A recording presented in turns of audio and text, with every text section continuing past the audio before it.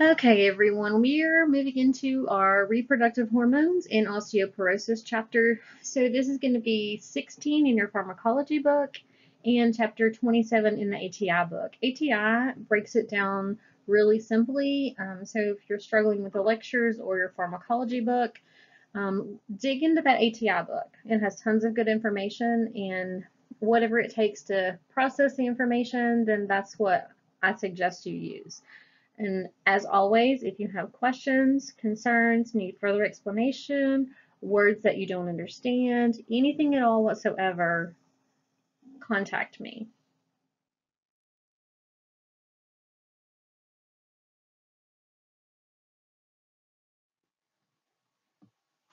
So let's dive into the endocrine system here. First, let's talk about an endocrine gland. And just know that an endocrine gland is also known as a ductless gland.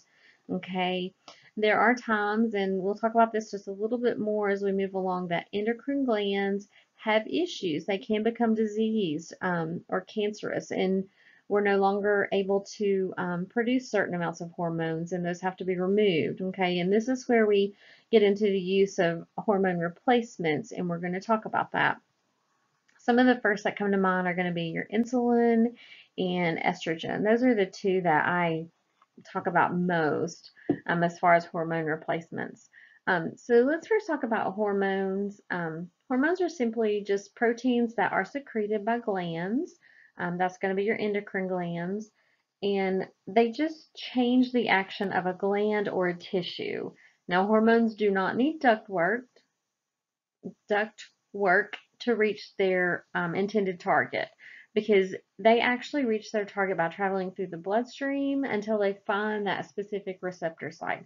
I don't know if you remember from early on in pharmacology, we talked about it has to fit in just like a little piece of the puzzle in order for that particular hormone to fit into the correct receptor site and to create an action. Okay, so if you had an um, antagonist, okay, it's going to have to find that specific receptor site and block whatever you're replacing. Okay, so just remember it has to find its specific receptor site in order to bond, therefore causing a change. Okay, so let's talk about one particular hormone, estrogen. Again, I typically go back to estrogen because it's replaced quite often. Estrogen, of course, has varying degrees of necessity throughout our lifetime. However, it is not imperative for critical functions. Okay, many times women have their ovaries removed for various reasons, and they can still function. Maybe they're not as energetic as they were previously, maybe not as sexually active, or various different things that estrogen would um, increase. So they may not have quite the feeling that they did before with all the natural estrogen, but that is something that we can replace in the body. Okay. So another example that your book uses is insulin.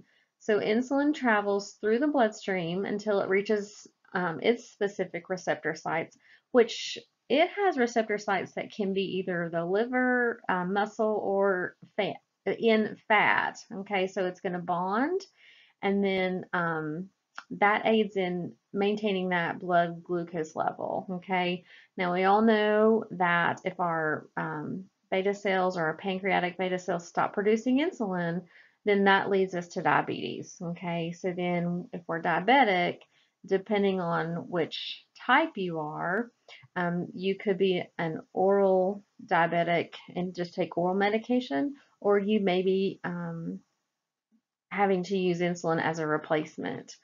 Um, so that is kind of an explanation about hormones and how the endocrine glands actually reach their target receptor sites to create a change in the tissue or another gland. Okay. So we talked about the removal, therefore creating that decrease in function, and then we use hormone replacement to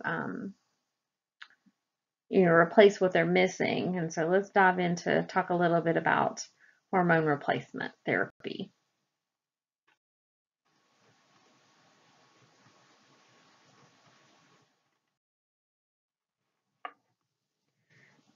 So hormone replacement therapy is just simply drugs that we give to our patients that are going to mimic or produce that natural secretion of hormone that our body secretes. Depending upon how important the function of that specific hormone is that we're missing or has depleted, um, is really dependent upon whether your patient chooses to replace it or not. Okay, not every hormone needs to be replaced. So if your patient chooses not to, that's up to them. So the most common hormone replacement therapies are, of course, your thyroid hormones, your adrenal glands. Remember, your adrenal gland secretes your cortisol, your aldosterone. Some of the others are your sex hormones, your testosterone, your estrogens, and then, of course, hormones that we use for contraception. Hormone replacement therapy can be temporary or permanent. If it is temporary, it is typically less than 5 years that your patient would be taking this. Anything greater than 5 years would be considered permanent. So when we talk about temporary, I typically refer to menopause. Okay, menopause, I'll just tell you, can be very cruel to women. And I am so thankful that we are able to replace that estrogen that's being depleted just by the advancement in age. Okay. It truly helps with the side effects, hot flashes, and things of that nature in menopause. So, birth control again is a hormone replacement that we don't typically think of because it is temporary. We may take it that particular one we may take greater than 5 years, but we don't take it from the time we're born or from the time we're 12 till the time we're 75, 80 years old. Okay, so just remember that. That is really one of the only hormone replacement therapies that you may take longer than 5 years, but it is not considered permanent.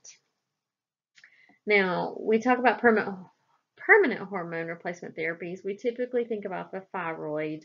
The thyroid is one of the most common permanent uses when it comes to, or replacements when it comes to hormone replacement therapy.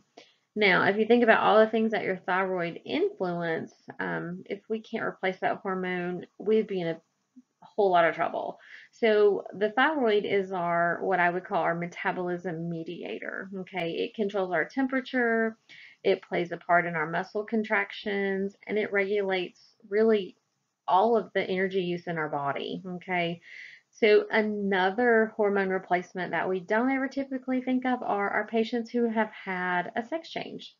That is going to be a permanent hormone replacement therapy for them. Okay, if they've had that sex change, then that's going to be a permanent part of their life is taking those hormones. So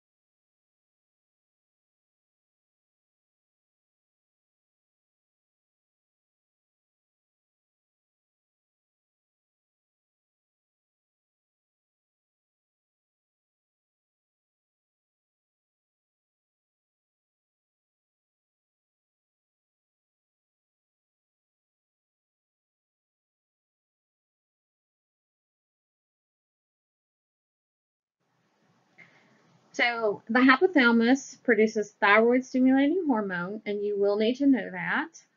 So by producing that hormone signals the pituitary gland to signal the thyroid to either produce more or less of T3 and T4. And the way the pituitary gland does that is by secreting thyroid stimulating hormone. So the hypothalamus is actually I guess, the police of the whole negative feedback loop there.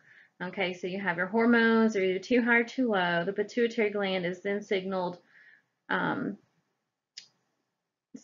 the thyroid to turn up the work, start working, or turn it off. And then the hypothalamus says, okay, we're good. You can stop now. We're at a homeostatic environment with our hormones. So just keep doing what you're doing. Okay, so just kind of that negative feedback inhibition.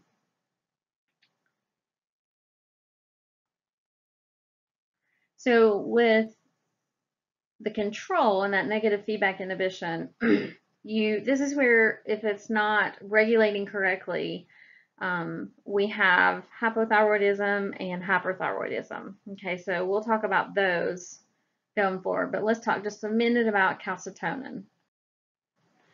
So calcitonin is the hormone secreted also by the thyroid gland. Now calcitonin is important in reducing the concentration of blood calcium levels, okay, especially when they're higher than normal. So what calcitonin does is it basically inhibits the production of the parathyroid hormone, which the parathyroid hormone regulates serum calcium levels. And so this particular hormone can affect your kidneys, bone, and intestines. So you can imagine how important calcitonin is, along with T3 and T4, which leads us to the devastating effects of the thyroid malfunctioning. So especially if we cannot replace those hormones, it would just, your patients probably would not live very long. So just be mindful of when you're studying which gland secretes what and what those particular calcitonin, what did I just tell you it affects? Kidney, bone, and intestines. What does T3 and T4 do? Well, I just told you that the thyroid gland regulates so many things, your body temperature, metabolism, heart rate, breathing, all of those things. So as you're studying, remember that if your thyroid is out of whack, as I would say, you're going to have lots of other things that are also going to suffer because if you think about what calcitonin does, it's basically suppressing the osteoclast, okay, the activity in the bones. So if we're not building bone appropriately, then that's where we run into osteoporosis. So that's why these two chapters are put together, or these two topics. Okay, so as we start through this chapter, think about what those things entail as far as what the thyroid affects, excuse me, what it secretes, and when you're assessing your patient, what you're going to see in them. So when we start talking about hypo and hyperthyroidism, you can get a picture of what your patient looks like. So when you're testing, you'll be able to maybe visualize that to better help you answer the questions.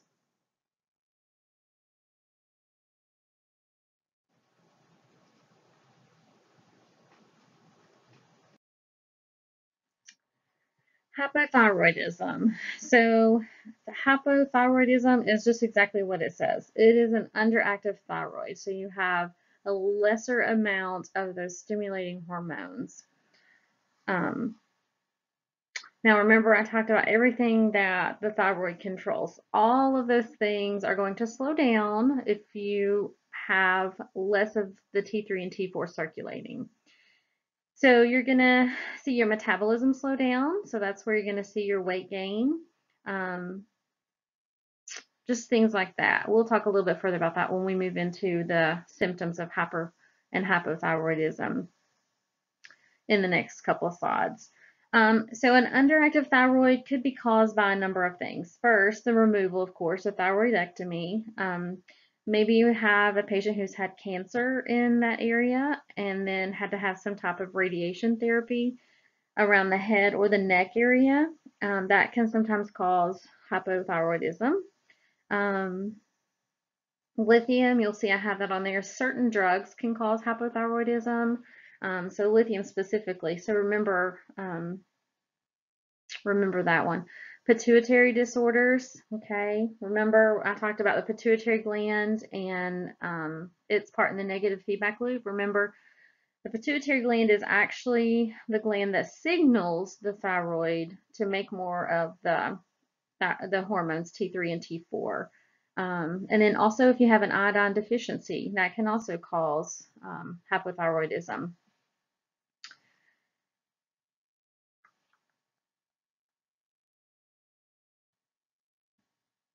Okay, so when we talk about iodine deficiency, I want to make sure that you understand it's not always related to just salt intake, okay? Remember, it's absorbing iodine from foods, so when you're going forward, you have to think about some of the foods that contain iodine also. Um, Remember, it can't be absorbed anywhere else in the body, only in the thyroid gland. So iodine can come from certain plants. If they're grown in a soil that is rich in iodine, it absorbs that iodine. Therefore, you can get it from some plant foods. You can get it from, of course, our seafoods. Remember, um, some of those seafoods that you can eat that would also increase their iodine intake. Um, so as I said in the past, it does slow all aspects of metabolism. Hypothyroidism does. It's an extremely important gland in our body. And without it, as I said, it can have devastating effects on a person, even to the point of death. And we'll talk about how death comes into play as we move forward. And we talk about it's a coma and it's called myxedema coma. But we'll talk about that a little bit further on in this lecture. But anyway, just know what hypothyroidism is and know that with hypothyroidism, everything as far as metabolism is related slows down. Okay, and so we'll talk about that when we move into the side effects.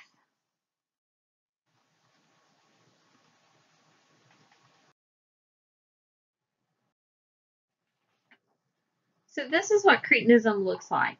Okay, they almost resemble somewhat of a dwarf, I suppose.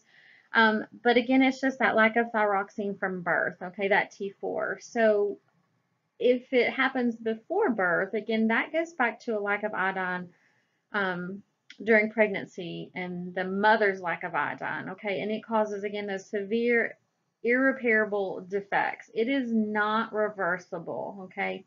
Um, if your mother is known to have hypothyroidism, treatment has to be started. If she's not taking anything while she or discovers she's pregnant, it has to be started in early ages of pregnancy, or else this is what your infant could suffer from. And again, I told you everything else that could possibly happen: stunted growth, decreased organ function, and severe mental impairments. Okay, so we definitely want to avoid this if we can at all possible. It's just knowing that our patient has that diagnosis of hypothyroidism even before pregnancy.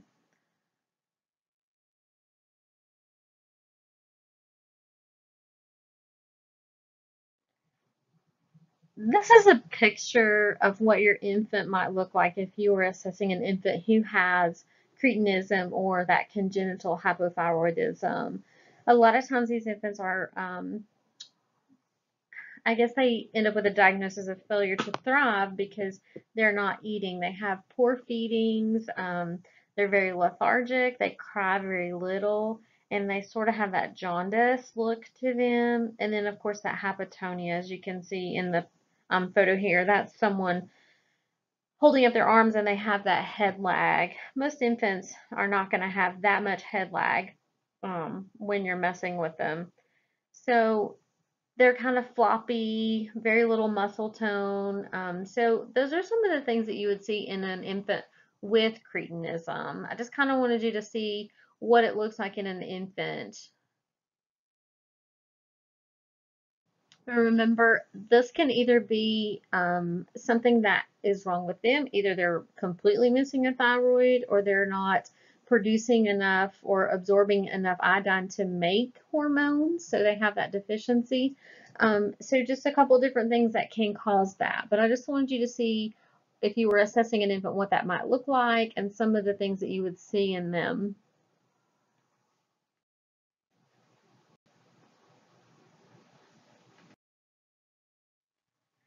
So let's move into the drugs that treat hypothyroidism first before we move on to hyperthyroidism. So thyroid hormone agonist. Remember what an agonist does. Okay, it's going to help or do something that the body already does. So it basically mimics the effect of a natural thyroid hormone, which is our T3 and T4. So these drugs will aid in the regulation of metabolism. So everything that the thyroid controls with those secretions of T3 and T4, these drugs will also mimic that same process. Okay, so remember, agonist does or mimics what the natural body already does. Okay, so the two that are listed in your book are your levothyroxine and then liothyronine sodiums. Okay, the most popular one is the levothyroxine, which most of the time people are just going to call it Synthroid. That's one of the name brands. But anyway, just know that those are the two thyroid hormone agonists, okay? You will need to know what those are. I will typically use, I think maybe this test has levothyroxine and Synthroid used interchangeably, or they may have them both listed, but you need to be very familiar with those um, agonists and remember what an agonist does so that you're able to better select your answers on this test, okay? If you know what an agonist does and it's asking you a question about mimicking the natural thyroid hormones, you're going to know to pick levothyroxine or the liothyronine, okay? So make sure you understand those.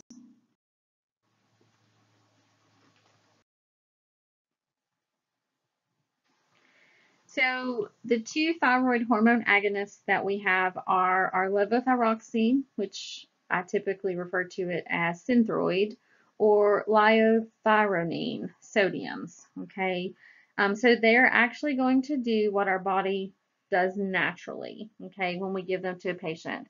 So we have a decrease and we want to replace them. Okay, they are both available in oral and IV solutions. So the side effects with hormone agonists are very minimal because it is doing something that our body already does. Okay, so most of the time you rarely see any other side effects except for the diarrhea, rapid pulse, increased blood pressure, insomnia, sweating, and that heat intolerance. Okay, so what I'm trying to lead that to is possible hyperthyroidism initially when they begin treatment. So when I say that, that means these particular patients may need a dose adjustment if they're seeing these expected side effects for a long period of time. They may need a dosage adjustment. Okay, so with your thyroid hormone agonist, that levothyroxine, the reason you're seeing that hyperthyroidism is we've given your patient a drug to create more of that T3 and T4 circulating in our system. So again, remember we talked about when you have hypothyroidism, you have a decreased metabolism. So you see that constipation. So we're given a medication to increase that metabolism. So you're going to start seeing some diarrhea, rapid pulse, that increased blood pressure. Well, you have more energy. So obviously those things are going to increase because you're probably up and about a little bit more. You may initially see some weight loss, okay? When you're up and you're active and you're moving about, you may see some of that use of those fat stores and that glucose in there. So you may see some initial weight loss in your patients who start taking levothyroxine. The sweating and the heat intolerance goes back to, remember, their cold intolerance. When they're hypothyroidism, when they have that diagnosis, They can't tolerate cold. So you're going to see the opposite in the side effects. Okay, so that's where those come into play. So everything that you see here is an increase in that metabolism because we've given a medication to increase that circulating hormone in our bodies. Okay, so think of it that way. So drug interactions is, of course, our warfarin. So warfarin, let me back up for a second. That's going to be your interactions. Let's go back to the adverse effects, which is going to be your cardiac and nervous system. Because remember, we're giving Synthroid, again, to increase that metabolism. So as we increase that metabolism, then we're going to start seeing that increase in muscle function and cardiac function. Remember, we talked about, or I talked about calcitonin and how calcitonin affects our cardiac function because it controls calcium blood levels. Remember, thinking back. So without calcitonin, our muscles can't really contract. Okay, so if we have too much calcitonin, then our patient's going to suffer some adverse effects of that. So with levothyroxine or Synthroid, relate that to your cardiac effects. Okay, you may see some chest pain, that angina. You may see even patients come in with heart attacks or heart failure. Okay, now another thing you might see with these patients could be an adverse effect of seizure activity. So having said all of that, if you're going to give a patient a thyroid hormone agonist, that's your levothyroxine or Synthroid, we're increasing that metabolism and seizure activity. So what are you going to think about before you give this medication? What diagnosis or history of are you going to look for? Especially if you're going to give this medication IV, okay? So you're going to look for a seizure disorder or any history of seizures in your patient, okay? If I've just told you that it can have an adverse effect of seizure activity, then you need to be assessing for a history of seizure disorders, okay? Now, let's see. Let's go back to drug interactions. So Synthroid does in fact increase the action of warfarin, okay? So you're going to see an increase in your bleeding times. Your patient may bruise more easily, okay? So if you were to see that on the test and you had to pick out, some of those things related to a prolonged bleeding time, or your patient who's on blood thinners and Synthroid, you have to think about reduced dosages of the warfarin, okay? So also be mindful of Synthroid and levothyroxine and patients who are also taking Coumadin or warfarin. You're going to see those prolonged PT, PTT, and the bleeding levels are going to be increased in those labs. Remember, if your patient's on an anticoagulant, they're probably going to the lab, at least monthly for those lab draws to make sure that they're in the therapeutic range. Okay, so we want to be mindful of those. So remember what labs you're looking at when it comes to warfarin, those prolonged bleeding times, and what levothyroxine does in a patient who's taking warfarin. You will need to know that. I promise you, you will see that again. So go ahead and jot that down, write it in your little notebook, etch it in your brain. You will see that again.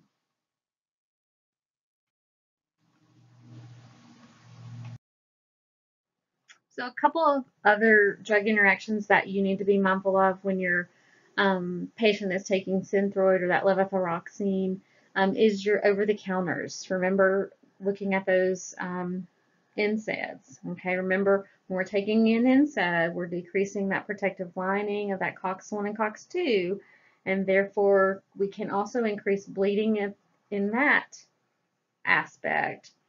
And then herbals. Remember, some of the herbals can also increase the effects of warfarin. So make sure, again, that you're doing those drug reconciliations. They're so important. So again, looking for those prolonged bleeding times, that petechiae, bruising easily. Okay, so those are some of the things that you're going to want to look for in your patient if they're again taking Synthroid and some type of blood thinning agent. Okay, so remember, look for those in your interactions, and you will probably see those again. Some of those over the counters, the NSAIDs especially, um, in your patients and on testing. So make sure that you are familiar with those also.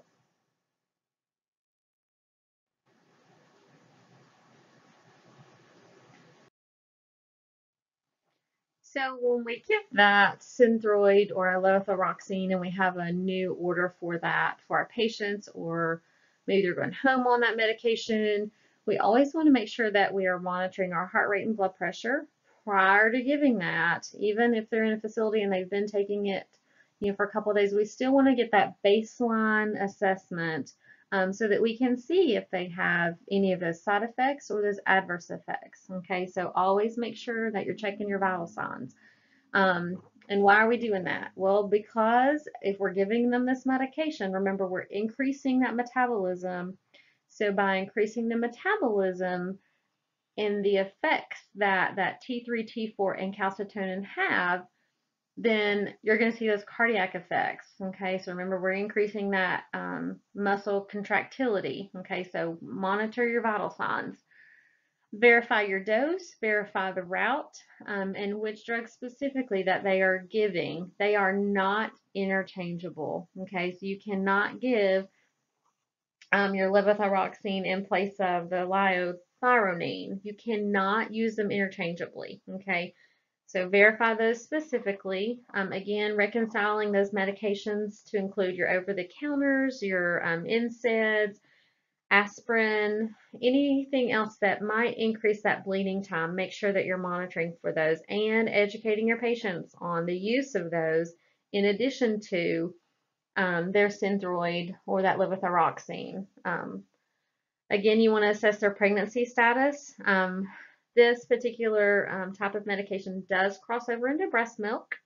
So if you can imagine you have a baby with a normally functioning thyroid and they're breastfeeding, they may start to see some signs of hyperthyroidism in that infant. Okay, so you're going to see weight loss and a failure to thrive because they can't keep up. Their metabolism is working at overtime rates. Okay, so again, assessing that pregnancy status prior to starting that, and then also educating your diabetic patients to double check their blood sugars often when they're starting therapy with levothyroxine, because it can affect your blood sugar. Remember, we have increased levels of hormones circulating, and we also have an increase of insulin. Remember, um, those endocrine glands are increasing all of those hormones. So now our pancreas is allowing more cells to take up that energy, and that in the glucose.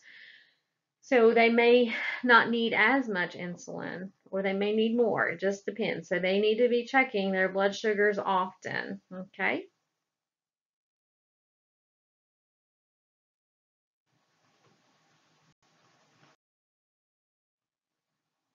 So let's think about the nursing process when we're planning and implementing how we're going to get our patient to be compliant with this medication and initial administration. So typically with Synthroid and levothyroxine, they're going to start with a low dose, okay? And then they're going to increase them slowly over a 2 to 3 week time frame. That is so they can see if that dose needs to be adjusted either higher or lower, depending on the side effects that they may see and the severity of them. And of course, they're going to do some lab works for that. And so we'll talk about those next in evaluation. Now, with as far as taking in food, and we talk about 2 hours before and 3 hours after meals, um, we're giving them this medication to increase metabolism. So by doing so, we're also increasing that GI motility. So we don't want to just give them a medication and immediately send it through the GI tract with that increased motility. So we want to make sure that we're educating them on decreasing that amount of fiber initially, because what happens is it's decreasing the absorption of our medication, our Synthroid.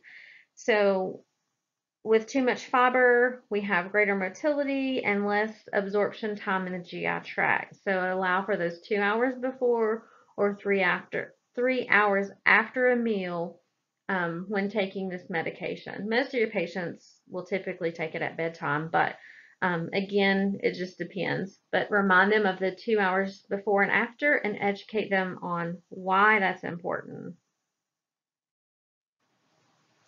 Okay, so let's talk about the evaluation process of this medication and how do we know it's working or it's not? Okay, do we need to dose adjust or not? So always assessing those vital signs in your evaluation once we've implemented and we've given this medication to our patient for X amount of time. We're going to go back and make sure that it's working. Okay, that's part of that whole nursing process we talked about in the very beginning. So you're going to assess your vital signs. Well, why are we doing that? Well, we've increased their metabolism, as I've said 100 times. Probably you're sick of hearing that, but we assess those vital signs because we are increasing metabolism. We want to check that cardiac function to make sure we're not overloading that cardiovascular system with that increased metabolism. Okay, so assess those vital signs: heart rate, blood pressure. Now, as far as labs, I want you to understand that the thyroid stimulating hormone, that particular lab, is the most reliable form um, for evaluating the efficiency or the effectiveness of this thyroid replacement hormone dose. Okay, so you're going to see that again. You need to know that. So the most noted signs again are going to be your cardiovascular effects. You know, are you seeing those level out? Are you seeing those adverse effects? Okay, go back and look at those adverse effects. Remember we talked about that. And assess for bleeding. Is your patient experiencing a prolonged bleeding time when you're looking at that lab, that your PT, PTT, INR, those prolonged bleeding times? Okay, are you seeing more bruising or some petechiae? Okay, so evaluating the effectiveness, several things go into that. So make sure that you understand how to evaluate the effectiveness so that you know whether your patient needs a dose that is increased or decreased.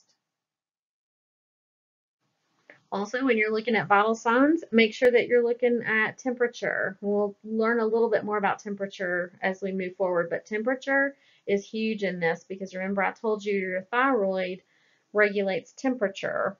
You also want to take their weight. Have they gained weight since they started taking this medication? Maybe they need a little bit more, or have they just, lost an extreme amount of weight in a short period of time and now we have an overactive thyroid. Okay, so consider those things when you're looking at your vital signs. Go back to the symptoms, what changed in those symptoms? Did your weight change? Did your constipation become irretractable diarrhea? Things like that. So look back at your symptoms. If you know the symptoms of hypothyroidism and which how the medication affects it, and if you're seeing too much of certain things, then we know that we need to change the dose. So go back, know those symptoms of hypothyroidism, because again, on your testing, it's not just going to ask, it's going to ask questions in a way that leads you to those assessment skills and those evaluation skills in the nursing process. Okay, so make sure you're looking at that. Make sure you know, why do I say assess your vital signs? Well, don't just say, I'm going to assess my vital signs. You know what you're assessing, your temperature, your heart rate, your blood pressure, and know why you're assessing those important vital signs. Okay, it's about knowing why, digging further into it, not just knowing I'm going to assess vital signs. Know why you're doing it. Now, lastly, when I talk about assessing for bleeding, remember some of the first signs of bleeding are going to be in your gums. Okay, those are some of the first signs of excessive bleeding. You may see blood in the urine or in the stool. Okay, look for those things, or ask your patient about those. Okay, if you some of this medication, I know Synthroid, levothyroxine can be given IM. If you give an IM injection and you can't get that bleeding to stop, then you might want to look at some labs, see what that bleeding time is. Okay, so know what to look for when I say assess for bleeding. Where are you going to look for that bleeding? What are your signs of excessive bleeding or prolonged bleeding? Okay, understand what it means to assess for bleeding and where you're going to assess your patient to find that.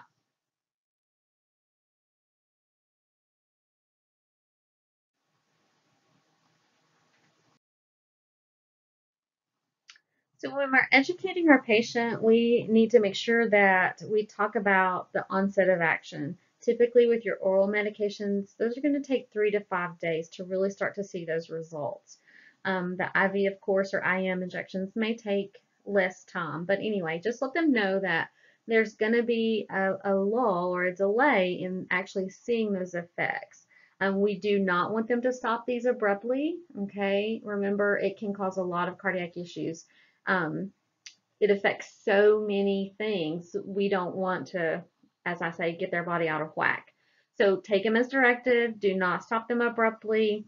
If they realize they've missed a dose, take it as soon as possible. Now, if your dose is due at 10 o'clock at night and you didn't realize until 9:45 or 9 o'clock that you forgot your morning dose, if it's taken twice daily, whatever, do not take a double dose. Okay, you're going to have to skip that dose until the next morning and get back on that regular schedule. Okay, so don't take them within that close amount of time frame because we don't want to double dose, as I say. So if you, let's say your medication was due at 10 in the morning and you realized at 12 o'clock noon that you didn't take that 10 o'clock dose, it's perfectly fine to go ahead and take that dose, but you don't want to take that double dose, within an hour or 30 minutes of each other. Okay, so avoid that double dosing, take as directed. Remember, those medications are not interchangeable, so make sure they're taking the correct medication. Now, one particular thing that you do need to educate your patient on is checking that pulse rate prior to taking their daily dose, okay? It's not hard. All they have to have is a couple of fingers, check that pulse rate. And why are we asking them to check a pulse rate? Well, I hope that in your mind you're leading to the fact that we've increased that circulating calcitonin by giving them this medication. And by increasing that calcitonin, remember I talked about calcitonin and its effects on that muscle function. Okay, so by increasing that calcitonin, we're increasing our cardiac workload. So if we have a patient who has been taking this for a couple of days and they notice an increase in their pulse rate and it's 20 beats greater than what it has been, then they need to report that to their physician as quickly as possible. Now, if they have an increased pulse rate greater than 20 beats per minute, I think that's what your book says, and they also are having some chest pain, they need to report to the ER immediately. Call EMS or whatever. If they're having chest pain, then you need to just recommend that if they're home, call EMS. We don't want them driving with chest pain. And then avoiding aspirin. Remember those additional effects that prolong bleeding, those NSAIDs, your aspirins, or even some of those over-the-counter herbals.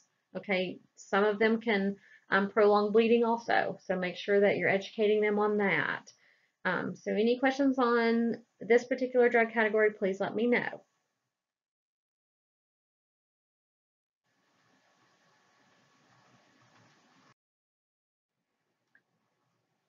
Severe hypothyroidism can lead to what we call myxedema coma. I know that this is not particularly in your readings in relation to hypothyroidism, but if you look in your ATI book, it's important that you know that this can occur with hypothyroidism because this is not off the table for testing. So with myxedema coma, this is severe, severe hypothyroidism. This leads to major decreases in mental status, temperatures, and ultimately, if it is left untreated, organ failure and death. Okay, so it is an extreme emergency situation. It is a medical emergency, and this has a high mortality rate. So it's important that you know about this, know that with severe hypothyroidism, this can occur. So think about your patients who typically have hypothyroidism and the symptoms that they exhibit anyway. So they're fatigued, they have weight gain, constipation, issues with temperature regulation, heart rate, decreased blood pressure, so those types of things. So yes, myxedema coma is a little bit misleading because they're not always comatose when this is diagnosed at times. So patients who are suspected of having myxedema coma are typically patients who have undiagnosed hypothyroidism, okay? And so they're not being treated for that hypothyroidism. So again, looking back at those symptoms of hypothyroidism, and then we make, leave them untreated, so we're making that 10 times as bad as it is. So this can also happen with someone who's non-compliant with treatment for hypothyroidism. Okay, so don't take that off the table either. So these patients are typically going to be admitted into a facility just because they need some cardiovascular support. Because again, if we look back at hypothyroidism, we already have that decreased heart rate, we have a decreased blood pressure, and we also have a decreased respiratory rate. So again, if we're depressing that system even further, what's your patient looking like? I'm going to say pretty close to 1 foot in the grave, if you think about it in that sense. So we need to treat this condition immediately. Like I said, it is an emergency. So these are the patients you're going to see in the facilities who are receiving IV levothyroxine. So if I were to ask you about myxedema coma and what medication treats it quickly or most effectively, you're going to know because I just told you it's going to be IV levothyroxine. Okay, so just remember, they can be hospitalized because we already have a depressed system because we have hypothyroidism. So then we're either non-compliant with our medication or there are some other triggers that can cause myxedema coma. I think if you look back at the slides, I listed lithium as one of the things that can cause hypothyroidism. So if you have a patient who's undiagnosed and they're taking lithium, it makes it worse. That can be one of the triggers for myxedema coma. So I want you to understand what myxedema coma is. I want you to know the circulatory effects that it has and how we support them if this is their diagnosis. Okay, it may not be in your book, I get it, but it's imperative that you understand sometimes things that are related to what we're talking about are not always going to be in the book.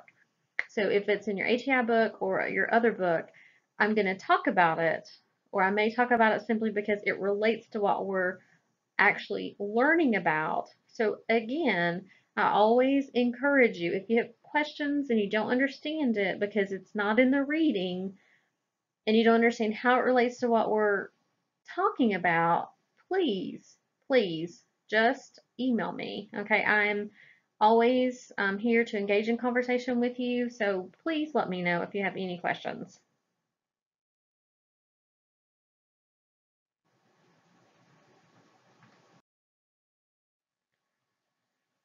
So in hyperthyroidism, it is just an overactive thyroid, otherwise known as thyrotoxicosis.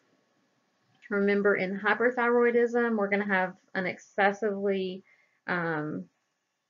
active metabolism, okay? So we're increasing that metabolic state.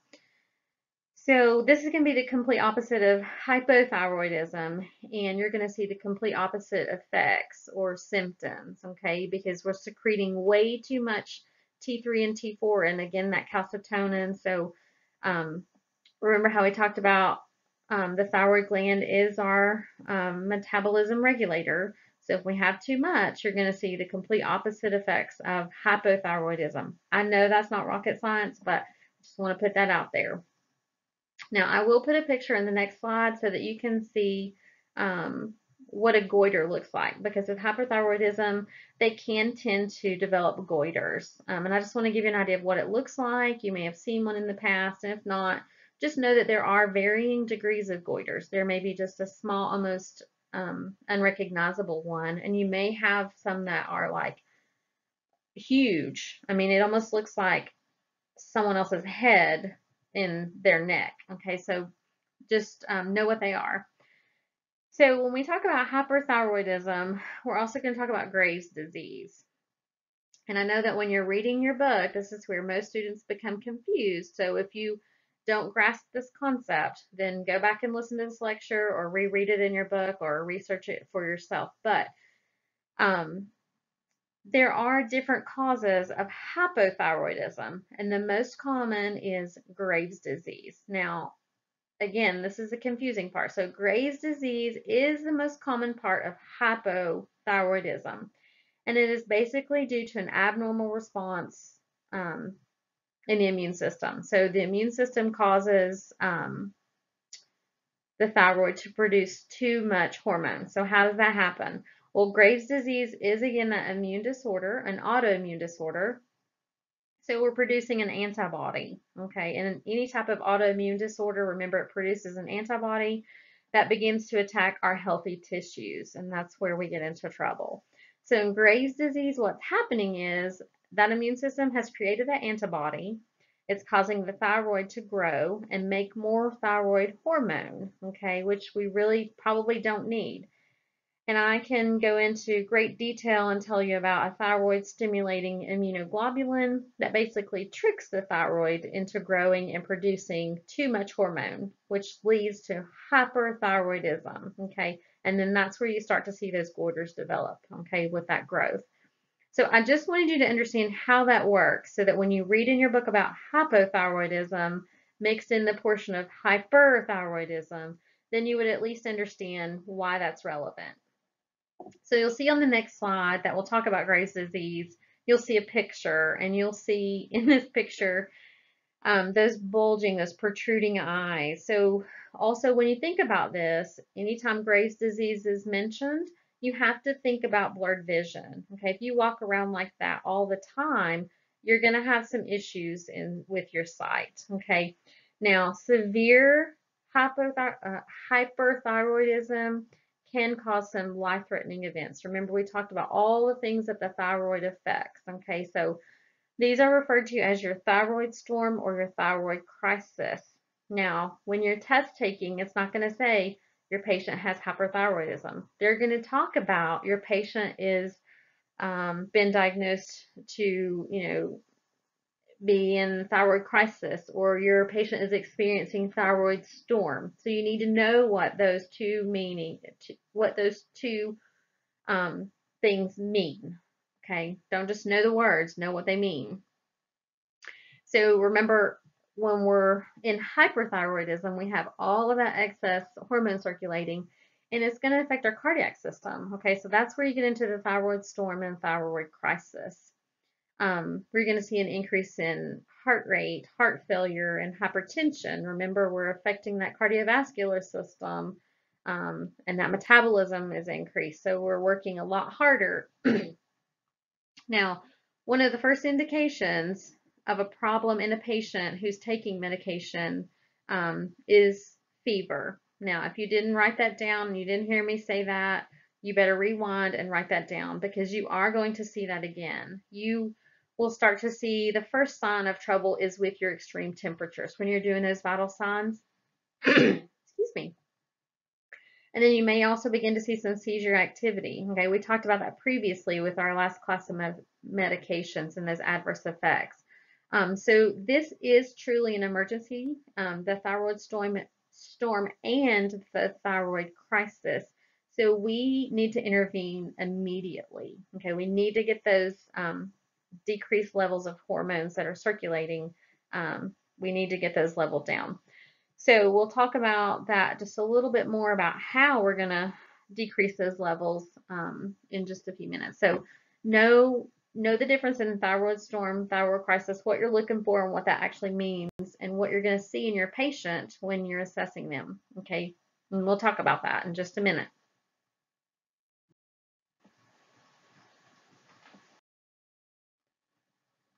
So this is what I was talking about with the varying degrees of goiters. You can actually see on the left that this person has a small goiter, but it is not nearly the size of the person on the right. So you can see that they're varying in sizes, and I'm sure that depends on interventions, early intervention. Okay, so again, just know what they are, what causes them, and that there are varying degrees.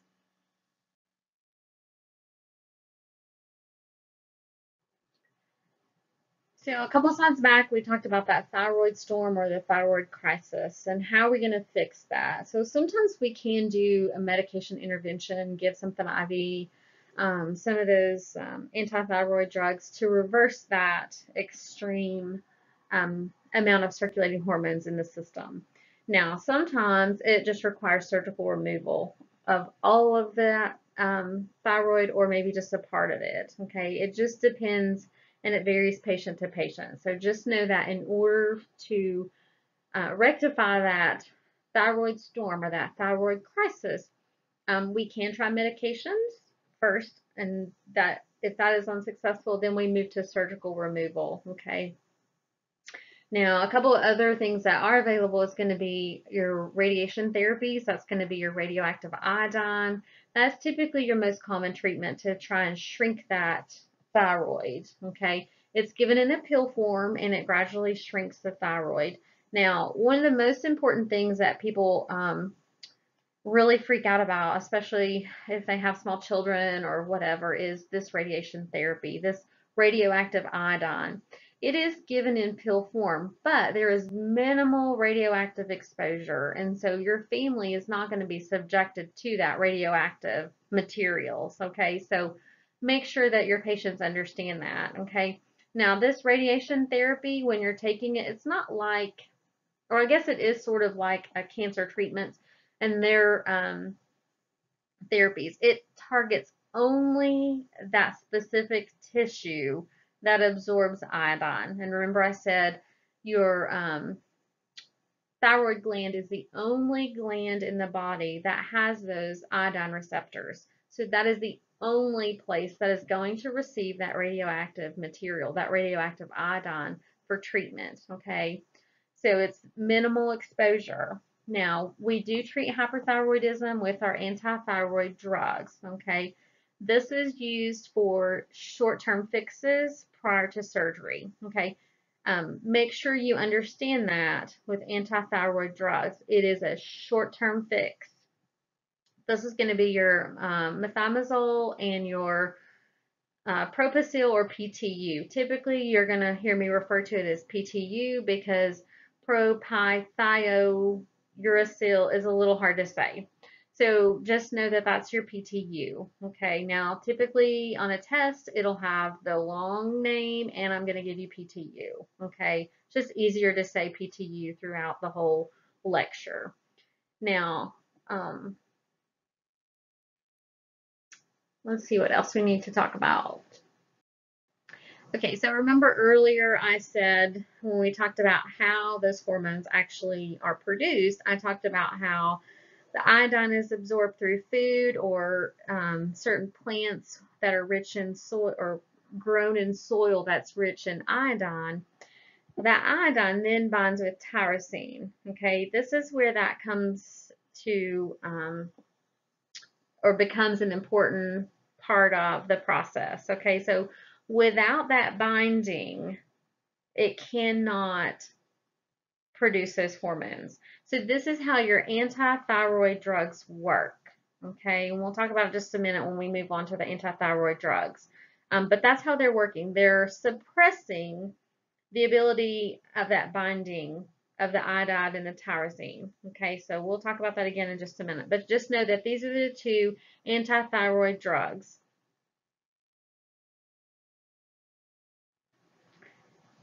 Okay, so now I said anti-thyroid drugs are used short-term prior to surgery, so that's a temporary fix. So if we give them to someone and it's working to control that overproduction of thyroid hormones, this is when you may see them on a long-term regimen, okay? But typically they're used for short-term prior to surgery. So just know the difference. Now, I do want you to understand when we move forward with talking about these particular drugs that they're not interchangeable, much like the other two drugs we talked about, your Synthroid and the other one. They are not interchangeable. One is extremely um, stronger than the other. Okay, and we'll talk about that.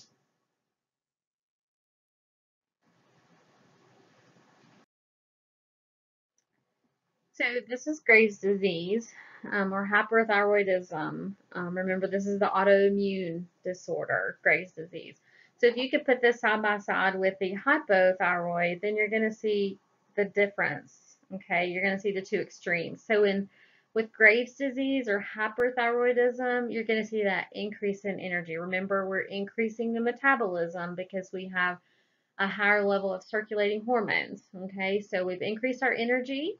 And so by increasing our energy, we've gotten off the couch, we've moved about, we've lost weight. Okay, sometimes even to the point of extreme weight loss. Okay, so we've elevated our heart rate, our blood pressure with that increased energy and our ability to get up and move about. Now, with this also, we have increased heat intolerance. Okay, these are your patients. Remember, in hypo, we couldn't tolerate cold. Okay, so a heat intolerance is going to be with your hyperthyroidism. Remember that temperature regulation. Okay, so we've increased that metabolism, so we're no longer tolerating heat well. Um, so that's where you're going to see that moist and that sweat increase, the sweaty skin. Okay, that's what we're talking about, and that's relating to that temperature adjustment. Diarrhea, again, that goes back to increasing that metabolism and the GI motility. Okay, so you're going to see that diarrhea.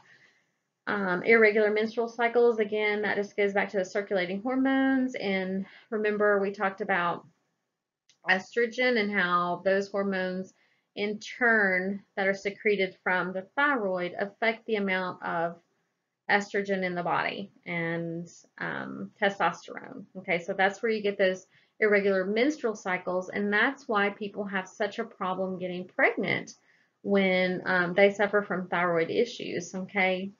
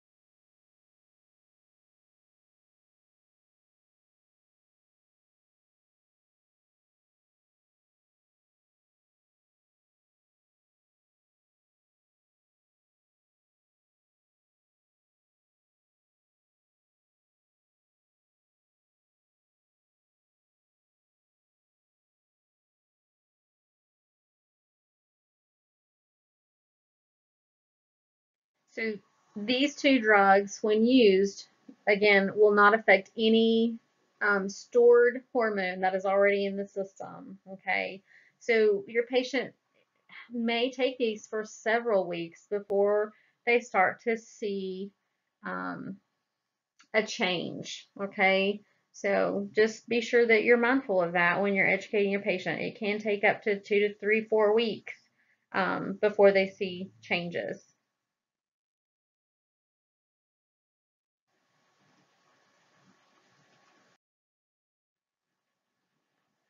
So our anti-thyroid drugs, this is our PTU and our methimazole. Again, I said previously, we absolutely, positively do not substitute one for the other. Methimazole is 10 times stronger than PTU. So imagine if you just you didn't have PTU available and you gave methimazole, it works the same way, but you're going to overdose your patient. So we know we never substitute unless the pharmacy sends us a specific substitution in which we should still be double checking ourselves. So remember, methimazole is 10 times stronger than PTU. Now, the side effects with this classification is going to be um, impaired sense of taste, pruritus or, itchiness of the skin, muscle and joint aches. Remember that calcitonin does affect muscle activity.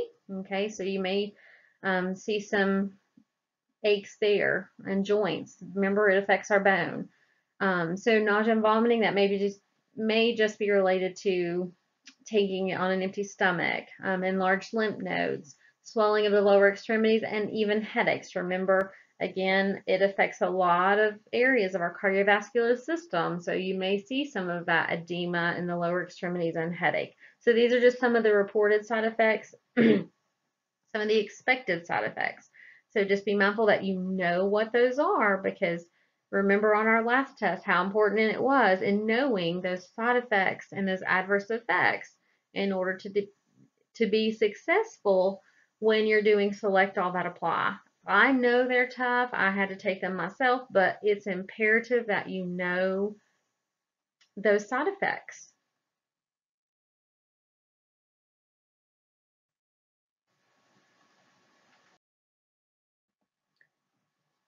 So some adverse effects with our antithyroid drugs is of course always going to be your allergic reactions or your hypersensitivities.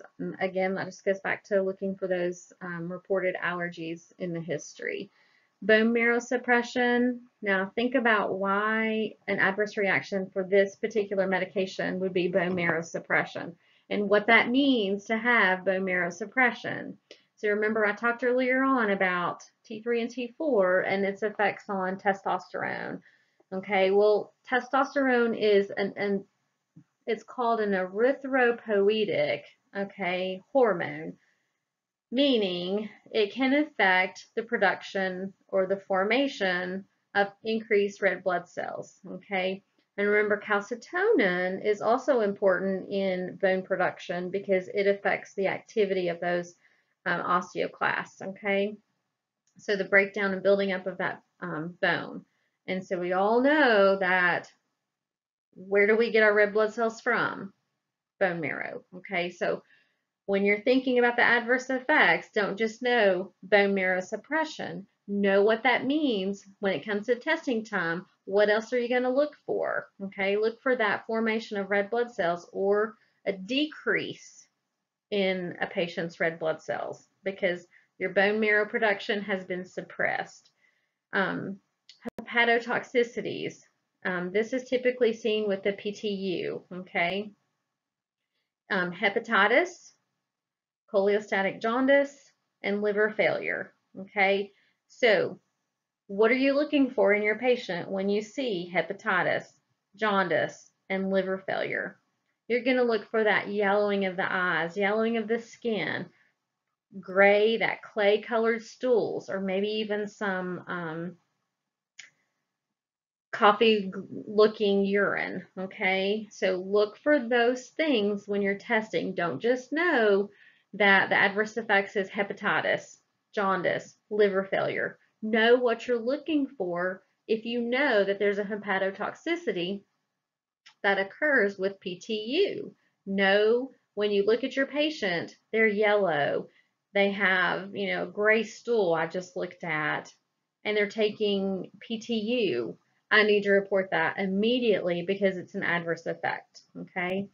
Teratogenic, um, especially in the first trimester of pregnancy, methimazole, and there's another one called carbamazole, which is only available in Canada, so we don't have to worry about that one. But you do need to know that methimazole is a teratogenic in the first trimester of pregnancy. So again, if you have a patient that is within childbearing age, you need to make sure that if they're taking this, they're using either birth control, or if they're thinking of getting pregnant and they're not using birth control, then they need to look at switching that medication, which we'll talk about. Okay, they can take PTU instead of methimazole during that first trimester. Okay, which you'll see I have right underneath there. PTU is recommended in the first trimester because it is not known to have those teratogenic effects.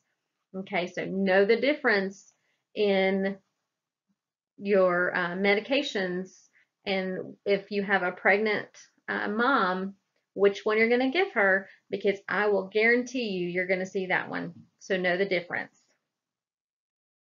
Now, once you've established which medication you give in the first trimester, after that first trimester, you can switch back to the methimazole because remember I just told you PTU can cause some hepatotoxicity as an adverse effect. So we're trying to do a balancing act in pregnant women. Okay, so I'm telling you now, write it down, mark this slide. You're going to know that because it's extremely important to know that we don't just skip over pregnant women because we've decided we're going to work in, I don't know, med surge or whatever. It's important to know those effects so that when you're doing a reconciliation, if you're in the ER and you see that, and you better do a pregnancy test. Okay, so be mindful of all of those adverse effects because you are going to see them again. Now, hepatotoxicity, I do want to mention, how do we know if we've caused some liver failure, liver damage? Well, we're going to do some liver function testing, okay? And if you don't remember what those liver function tests are, go back and look them up.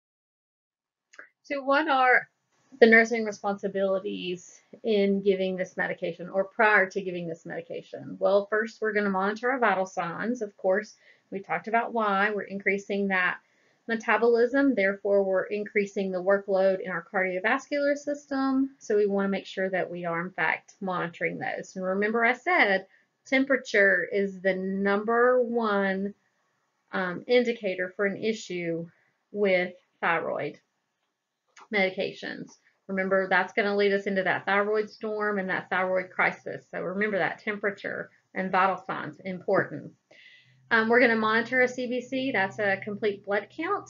We want to monitor for, again, that bone marrow suppression. Remember, if we don't have enough red blood cells to carry that hemoglobin and oxygen to our body and the cells, we're going to see a decrease in our O2 saturations and our level of consciousness and our activity levels and things like that. And then we're going to see some anemia.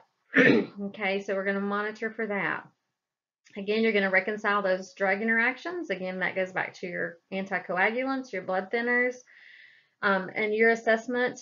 You're going to assess for bleeding, bruising, petechiae. Okay, you're going to assess for bleeding in all those places we've talked about before. Gums, anything in the GI tract that you might see in the urine or stool. Okay, and then we're going to do hopefully before you ever start a patient on this medication, we're going to do some liver function testing prior to starting this medication. Remember, because I said that PTU can be hepatotoxic. So I, as a nurse, would like to see my baseline before I ever administer a medication to a patient. I may want to see a bilirubin. I may want to see an albumin testing in the lab. I may want to see what their baseline is for their PT, PTT, INR. What is their normal um, window for their bleeding time or their clotting time prior to starting this, especially if they're taking an anticoagulant. Okay, I want to know those things. So why would I want to know about albumin? Well, albumin is an enzyme or a protein that is made by the liver. Okay, and so albumin helps us keep the fluid in the bloodstream rather than allowing it to leak out into tissues. So that's important to know. Albumin also helps deliver things such as hormones and other enzymes and even vitamins for our body to absorb. So it's extremely important for us to know some of those lab values before we start giving this medication to our patients. Okay, so if you guys have any questions about those liver function testing or anything like that, please let me know. We'll talk a little bit more about it.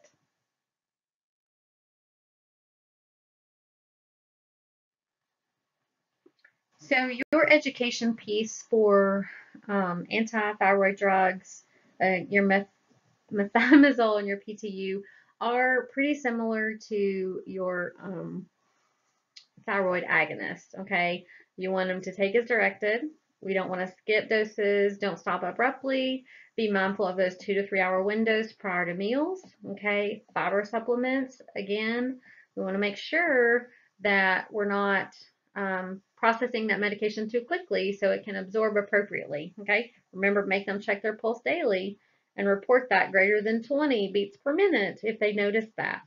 Again, we've increased that metabolism, therefore we've increased the workload of our heart and our cardiovascular system. So if you have chest pain or any signs that you may be having heart attack, you need to call EMS, report to the ER immediately, okay? Again, educating them on the importance of following up with those labs, getting those labs done appropriately and on time. Again, avoiding aspirin with those medications if at all possible, because again, it can affect bleeding time. So we want to make sure that we're educating them to avoid those. Now, we also talked about PTU and that it can be hepatotoxic. So what are some of the things that you can teach your patient about as far as jaundice without them having to come and do a lab? Well, you can teach them to look in the roof of their mouth or their gums to see if they look yellowish or even the whites of their eyes. Do they suspect that maybe there's a yellow tint to the whites of their eyes where there was not before? If there is, call your physician. They will ask you to either come in and let us check it. We'll run some labs, but don't not do anything. Okay, teach them about that. They don't have to have fancy lab work to see the yellowing of the eyes. Okay, so be mindful of that. Even when you're test taking, know that some of those things that they can do, and you can even look for yourself without ever having to do a lab. Look for the yellowing of the skin, eyes, and your mouth, the roof of your mouth.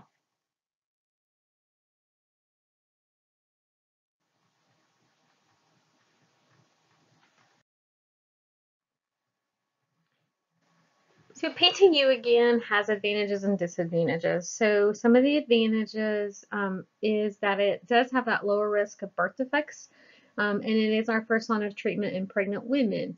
However, you have to remember the time frame. That's first trimester only because of its risk of liver toxicity.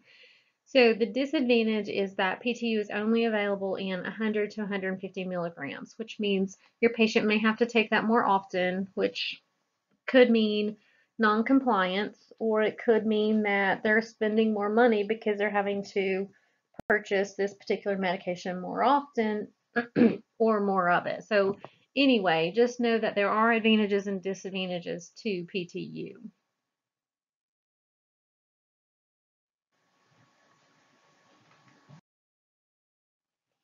So methimazole, again, I just want to remind you of some of the benefits is that it can reduce hyperthyroidism quickly. So remember we talked about that thyroid storm this is when you're going to start to see this be your first line of defense. Now, remember, it is also 10 times more powerful than PTU, so that's why it reverses quickly, obviously. And then also recall that methimazole is teratogenic, and remember how it's used in pregnancy. So just as a reminder, I put this in here because it's extremely important that you understand the benefits and the downside of each of them.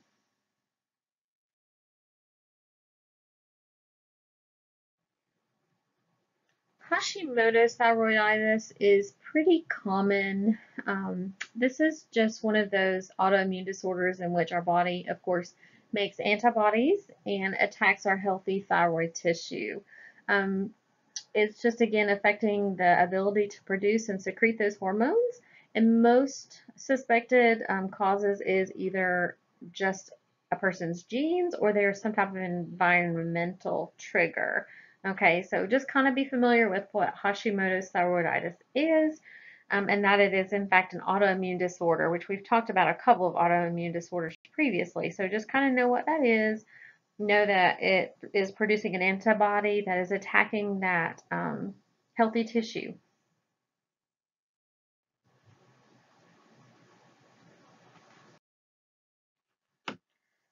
So let's talk about the adrenal gland and the function of it before we get into the hypo and hyperfunction of this particular gland.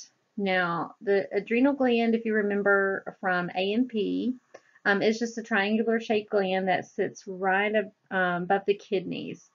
The adrenal gland plays an important role, of course, in blood pressure regulation, and then we'll talk about how it does so. There are two portions of the adrenal gland. There's the cortex and the medulla. So in the cortex, it's secreting your aldosterone.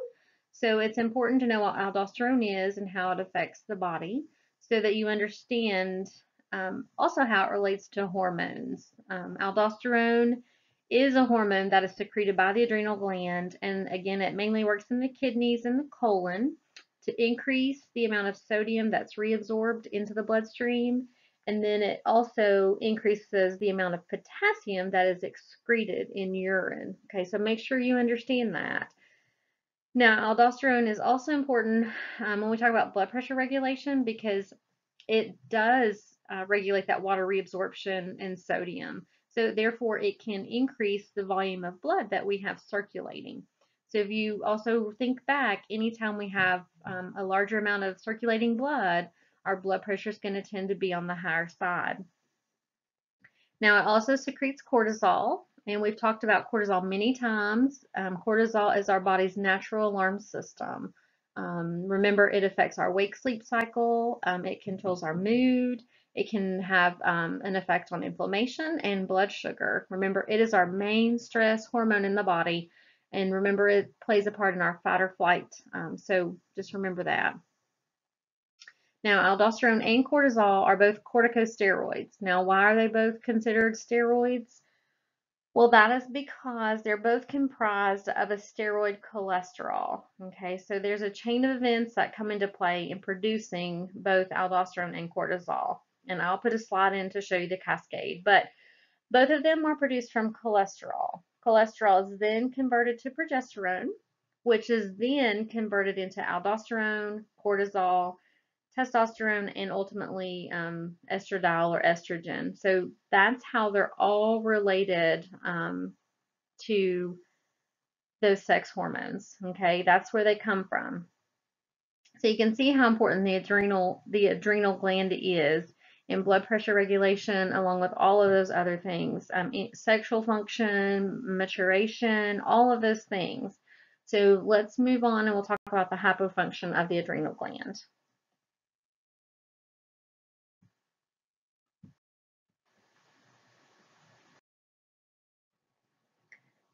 This is just here for a visual. This is when I was talking about cholesterol is where we get our progesterone from. Progesterone then is transferred into or transposed into aldosterone, cortisol, testosterone, and estradiol. Okay, so I just wanted to give you a visual so you could see kind of what I was talking about when I mentioned the cholesterol and the cascade of events that occur in order to get to aldosterone and cortisol production.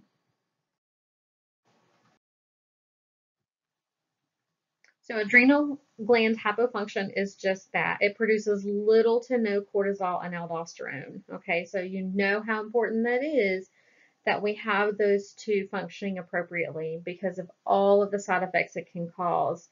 So there's two categories, primary and secondary. So with primary, that is just you've had some type of damage or injury to the adrenal gland. Say, for instance, you've been in a motor vehicle accident. Typically, that happens when you've had some type of kidney injury, also in an accident, because it sits right on top of that kidney.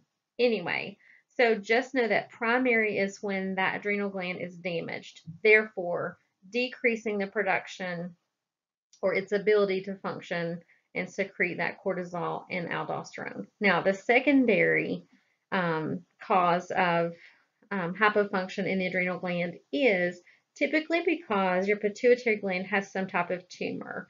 So what happens is the pituitary gland secretes a hormone that is called adrenocorticotropic hormone, or just ACTH, that basically causes your adrenal gland to secrete cortisol. It regulates cortisol.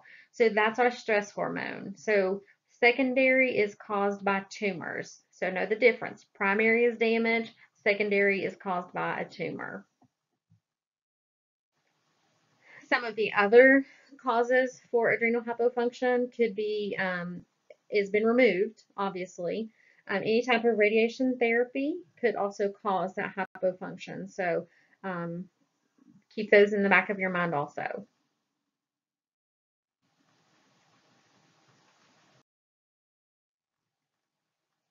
So some of the effects of adrenal insufficiency or that hypofunction is going to be, of course, your hypoglycemia. Remember, cortisol, you're not getting enough cortisol circulating in there, so your blood pressure, sorry, your blood sugar is going to be affected by that.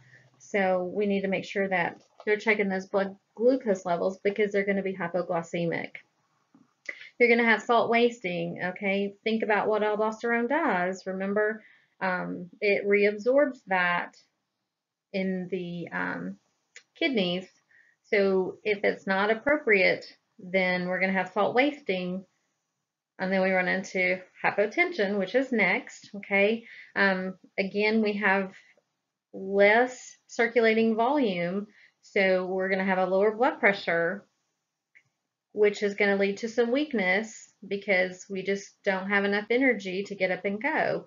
And if you think about if we don't have enough circulating blood volume, then we're not going to probably be as active because it takes a lot more effort with that reduced circulating blood because we don't have enough oxygen circulating to the cells to be active. And then hyperkalemia. Remember when we talked about what aldosterone does to potassium? Think about it. So if we're not functioning appropriately, we're not excreting that potassium, so therefore we're going to be hyperkalemic. So what do we see when we have a patient who has hyperkalemia? Well, we're going to see muscle weakness, fatigue, and you might even see some cardiac function there be affected. May have some heart palpitations and those types of things. So you're going to have to know what your side effects are or your effects of hypofunctioning in this particular gland.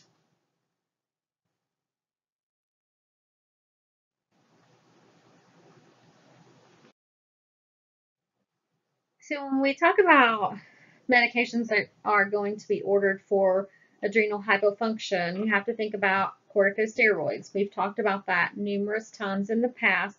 So if you don't remember all of the things that we're going to skim over about corticosteroids, go back and look at that. Okay, so corticosteroids are very similar to our natural cortisol. So they're going to prescribe those corticosteroids to replace that cortisol that's missing. So that's going to be your prednisone, your methylprednisone, methylprednisolone, sorry, and your dexamethasone. Remember, corticosteroids play an important part in lowering that inflammation or decreasing inflammation.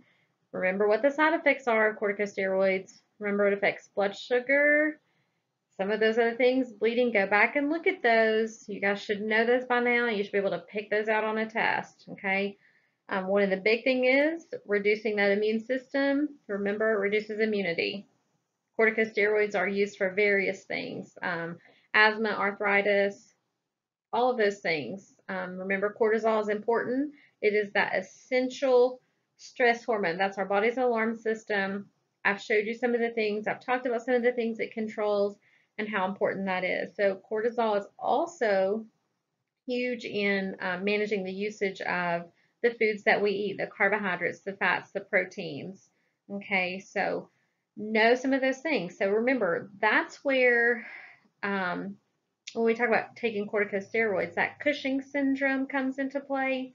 Because if we don't have enough cortisol to manage all of those carbohydrates and those fats that we take in, we're going to see those fat stores increase. And therefore, we're going to see that weight gain and that fat redistribution that we talked about on the back of the neck and that moon face. Remember the buffalo hump and the moon face. If you don't remember that, please go back and revisit that, because it's important that you understand that and how cortisol affects the body, because you're going to be tested on that. Again, cortisol plays an important part in blood sugar, blood pressure regulation, okay, energy, and all of that, restoring all of that. So make sure you go back and revisit those corticosteroids. Also remember that just like every other medication, these are not interchangeable, okay? Just because methylprednisolone has prednisone in it or a stem of that, it does not matter. They're not interchangeable. So check your dosages and make sure you have the right medication before administering that to your patient.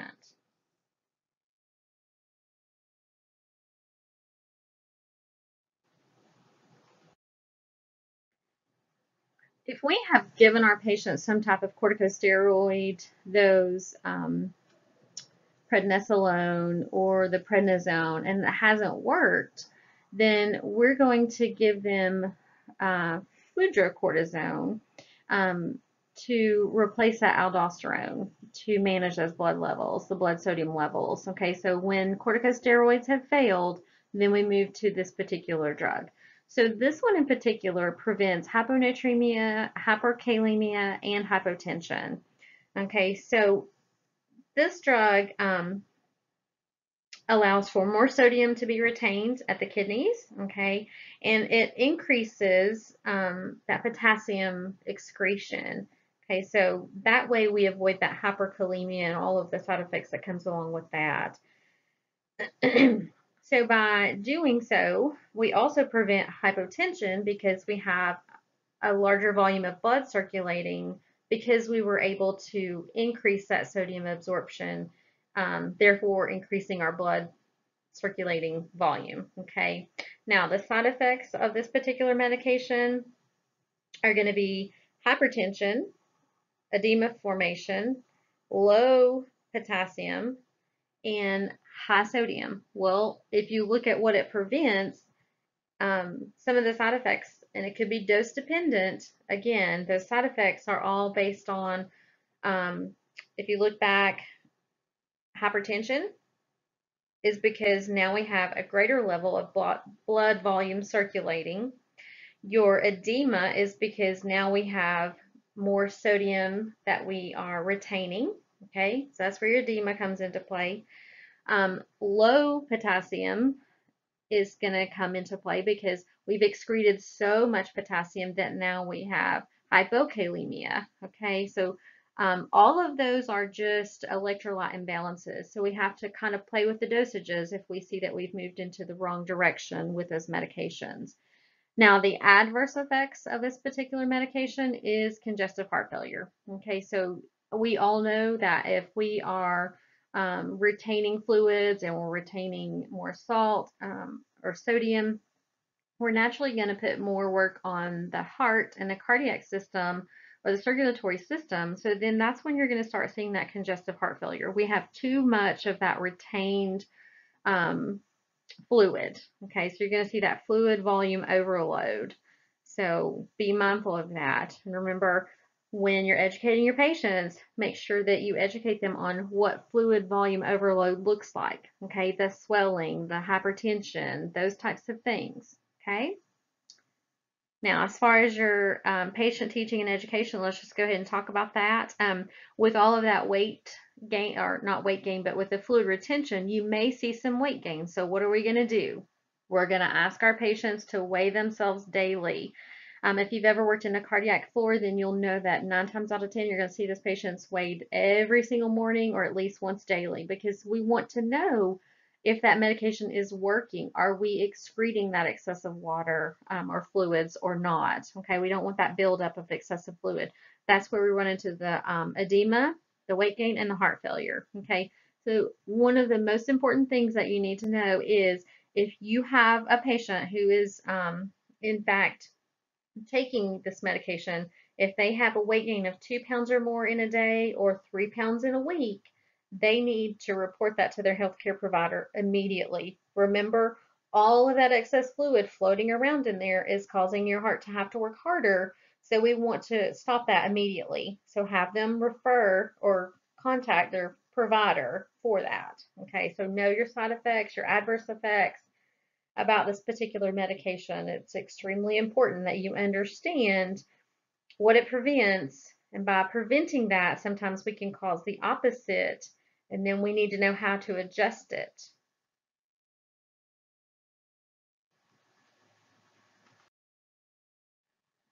So adrenal insufficiency and corticosteroids, I told you in the previous slide how that is relative or related to the treatment of hypoaldosterone. So again, aldosterone regulates that sodium and potassium, the reabsorption of water. So typically it is treated with glucocorticoids alone. Now, as I said, if that does not increase the production of aldosterone, then they will add Florinef. So remember, Florinef and increasing that aldosterone production, think about those side effects that it can have and those adverse effects. And it can cause that congestive heart failure, and I've already told you why. So if you didn't remember that from the previous slide, go back and listen to it one more time.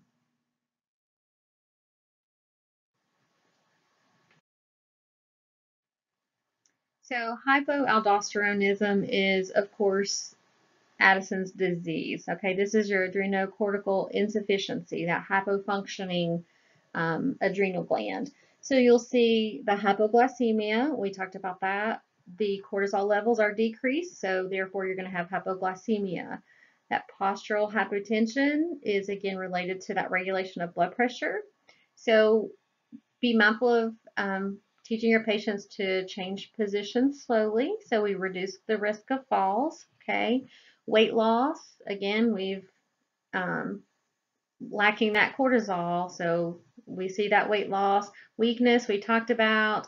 The GI disturbances, we've talked about almost all of this. And basically, the only one we really haven't talked about is the bronze pigmentation of skin, and that we sort of talked about what causes it, but not specifically. So the bronze skin comes from an excess of that, if I say this correctly, adrenocorticotropic hormone. Okay, so basically what happens is there's an excess of it, and it acts on those the melanin of our skin, and it just produces an over secretion of that.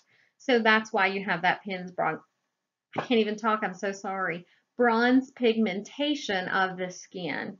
So you also see at the bottom, the adrenal crisis. You're going to see that profound fatigue, dehydration, that decreased blood pressure, which is going to cause vascular collapse, renal shutdown. Remember, aldosterone works in the kidneys.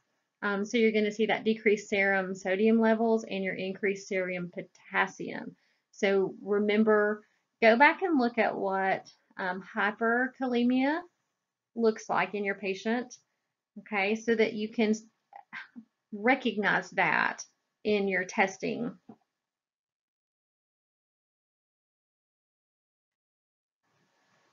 So how do we test for this? I'm just going to go ahead and put this out there while we're talking about it. So it's hard to determine, but the one thing that stands out in a diagnosis of Addison's disease is basically an unexplained continual state of hyperkalemia. Okay, that um, serum potassium just continually being elevated. Okay, um, so that's really how we diagnose Addison's disease. Okay, so they're not excreting that potassium correctly, and so that's where we run into that issue. So that is the one thing that will lead most physicians to a diagnosis of Addison's disease is that continual serum potassium being elevated.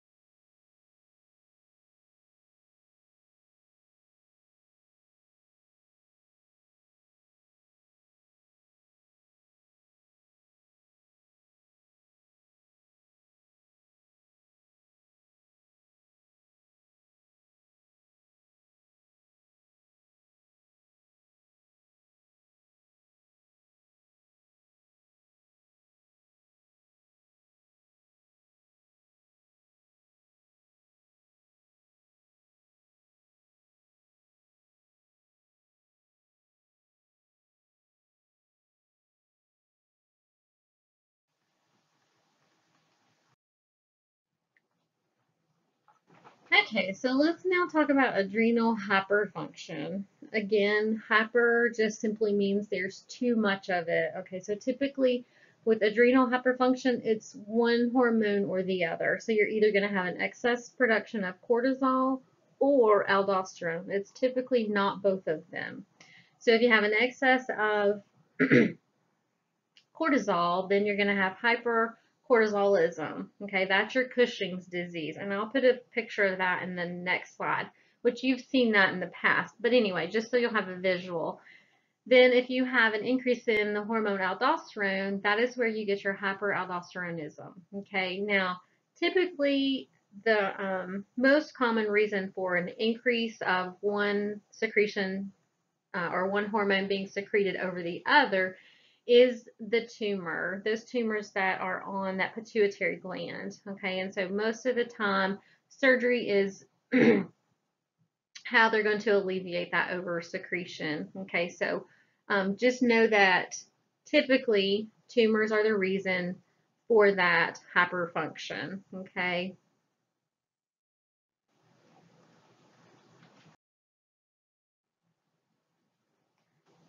So this is Cushing's syndrome. This is a picture representation of what your patient may look like if they have a diagnosis of Cushing's syndrome. So Cushing's syndrome is typically seen with prolonged use of glucocorticoids, those steroids. Okay, we've talked about this previously. So this is just a condition that's caused by that exposure either with the steroid use or the excessive exposure or prolonged exposure to that elevated cortisol level. Okay, so if we have hyper function of our adrenal gland and we have all of that cortisol floating around, then this is what you might see in your patient. Okay, we've talked about the fat pad, the buffalo hump, the moon face. Of course, wound healing goes back to overall just that circulatory process. And remember, your diabetics are also affected by those glucocorticoids, that cortisol. And remember, your diabetic patients tend to have a prolonged healing time in relation to those of us who may not have diabetes or may not be, taking those glucocorticoids. So I just wanted to give you a picture of what this syndrome looks like.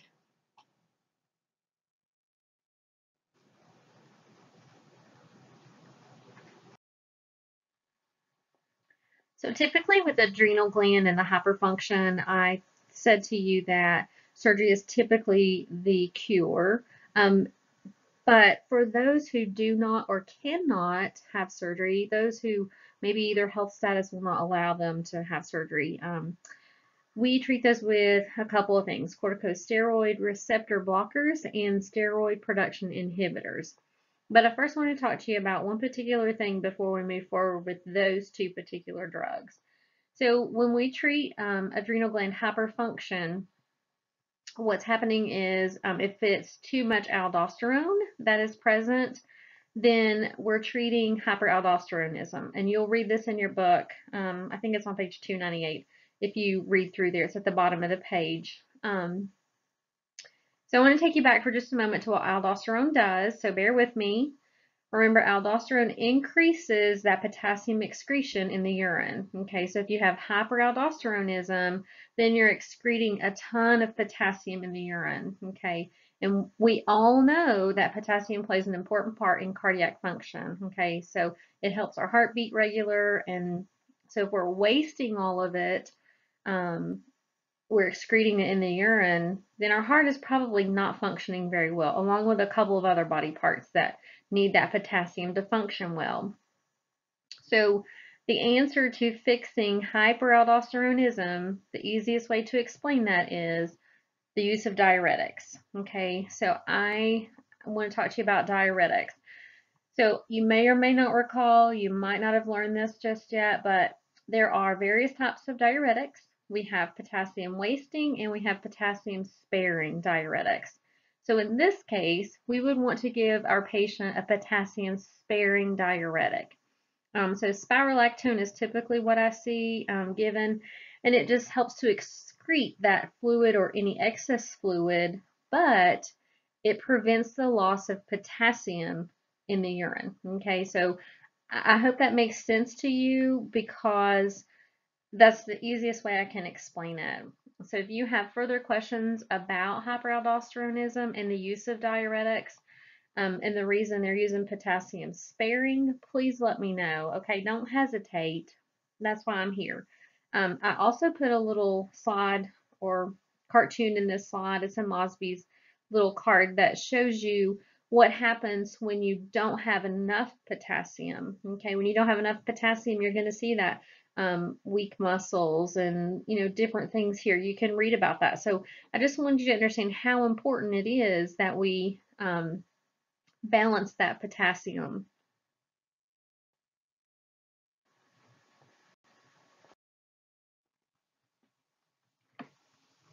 So another option for treating an overactive adrenal gland is a corticosteroid receptor blocker, which is your mifepristone or Korlym as your brand name. But mifepristone is one that interferes with the binding of cortisol at the receptor site. So we know that anytime we're interrupting the action at the receptor site, we consider that an antagonist. Okay, so a corticosteroid receptor blocker in this case is acting as an antagonist. So again, I know that you guys probably know this, but by blocking cortisol at that receptor site, typically, and I say typically because I want you to listen closely, we would say that we have less circulating cortisol, but when you read about the adrenal gland and hyperfunction, you're going to see that it tells you that mifepristone does not reduce cortisol levels. It inhibits the response at the tissue site Okay, so it inhibits cortisol response in different tissues. Okay, so remember it this way. Mifepristone changes the response. It doesn't change the level of cortisol that's circulating. Okay, I mean, I know we preach about antagonist and that it typically lowers the amount of a circulating hormone, whatever it is. But in this case, it works differently. It works at the site of the tissue receptor to change that.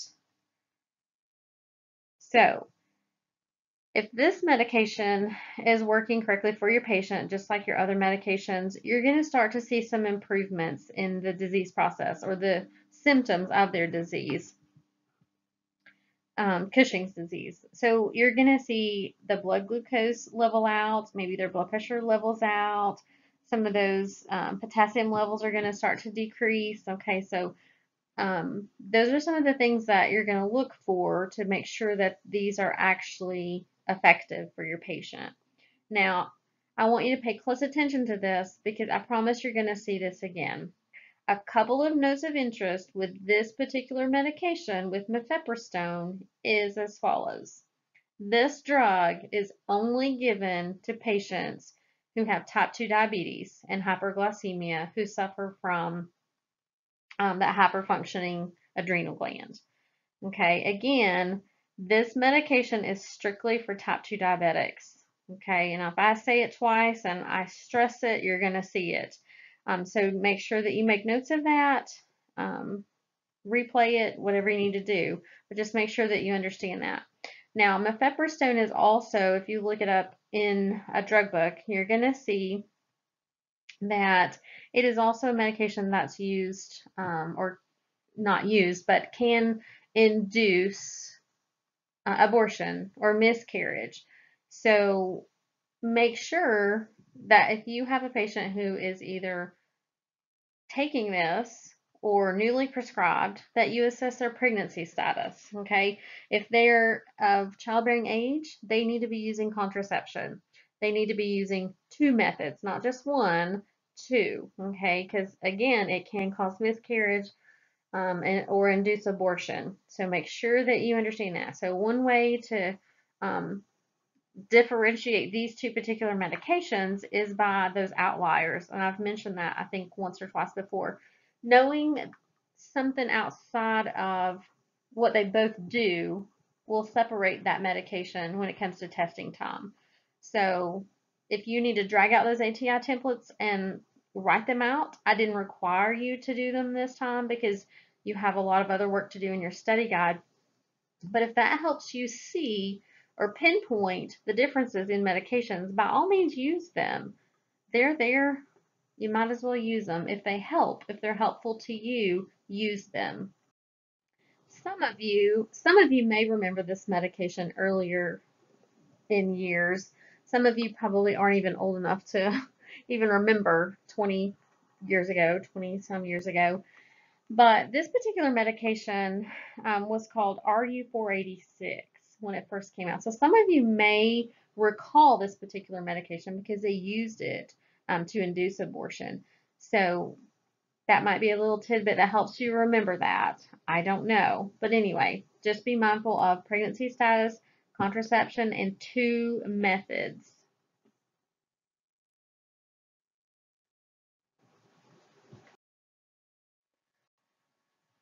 Steroid production inhibitors. This is going to be your mitotane or your lysodren. Um, these are steroid production inhibitors, and we've talked about inhibitors before, so you guys know that anytime we talk about an inhibitor, we're going to have less of something produced or secreted. Okay, so lysodren, sorry, just reduces the symptoms of hypercortisolism by preventing the adrenal cortex from producing those hormones, okay, and cortisol. So by blocking the adrenal gland's ability to secrete um, hormones and cortisol, we have less of that cortisol floating around in the body, okay? So steroid production inhibitors reduces the symptoms of hypercortisolism in Cushing's disease by blocking that secretion, okay, in the adrenal cortex. We don't have all of that cortisol floating around, so we don't have as much of an effect in the disease process of Cushing's as we would if we had all of that excess cortisol in the body. Now, if your patient is taking a steroid production inhibitor, you're going to start to see an improvement in the symptoms that they suffer from with Cushing's disease. Okay, you're going to see muscle weakness, that hyperglycemia, and fatigue. You're going to start to see those symptoms slowly start to improve. Okay, so anything that they might suffer from with Cushing's disease, as long as that medication, that Lysodren, is functioning and working appropriately for them, you're going to start to see improvement in their symptoms. So Lysodren must be taken every 6 to 8 hours. Okay, so again, that goes back to compliance. We want to make sure they're compliant because once we get those symptoms under control or we alleviate them to some extent, we don't want them on a seesaw, up and down, up and down. Okay, take it with food so we avoid that GI upset. Okay, and then steroid production inhibitors, of course, if we're inhibiting something and we had an overproduction of it and now we've stopped production, so we're reverting back to a state of hypofunctioning. So you want to educate them on the signs and symptoms of that adrenal insufficiency or that hypofunctioning adrenal gland. Okay, just looking for those particular symptoms. So what are the signs and symptoms of adrenal insufficiency so that your patient knows? That's going to be your hypoglycemia, salt wasting. You're going to have hypotension or low blood pressures. They're going to be weak. And then if they have lab levels, they're probably going to see that potassium level increased. Okay, so those are your signs and symptoms of adrenal insufficiency. So by taking the steroid production inhibitors, we're turning down that cortisol, so you're going to see some signs and symptoms of that. So just be mindful of teaching them what to look for. Educate them on the importance of lab work. Remember, we're inhibiting the cortisol and what our adrenal gland does.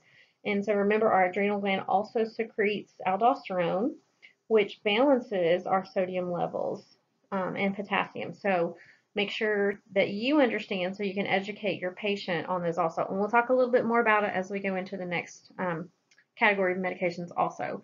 But just take a couple notes on those, okay, because I can just about assure you 99% they're going to be asking you about sodium and potassium levels with these particular drug categories. So just know how they affect sodium and potassium specifically.